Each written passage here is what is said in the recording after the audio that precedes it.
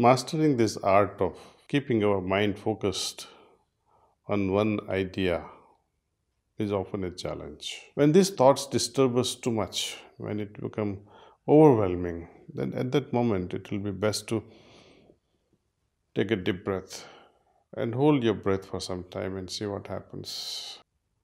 If then too your thoughts are disturbing, open your eyes for a few seconds and close again gently. See what happens.